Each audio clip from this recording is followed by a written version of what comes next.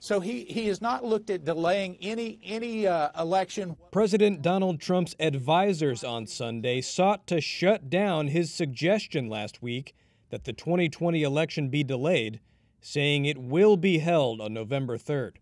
White House Chief of Staff Mark Meadows tried to say that Trump was only raising concerns about mail-in ballots when he floated the idea of delaying the vote. Did the president ask you or anybody in the administration to look into the idea of delaying the election day? Listen, all of this that we're talking about comes down to one thing: universal mail-in ballots.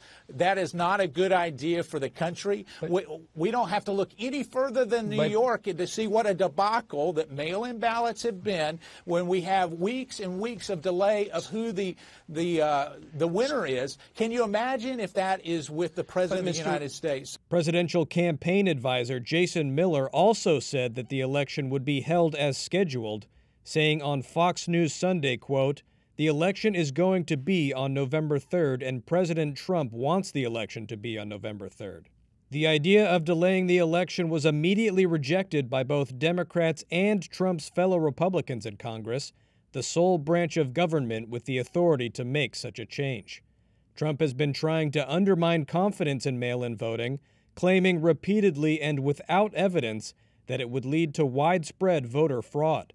When asked on Sunday if it were irresponsible for Trump to float the idea, Meadows skirted the question and warned that mail-in ballots must be handled properly without providing evidence that they have not been in the past. We've got to make sure that we do this in a proper way. Earlier on Sunday, Trump called for a lawsuit to be filed against Nevada for moving toward expanding mail-in balloting, saying on Twitter, quote, "This is outrageous.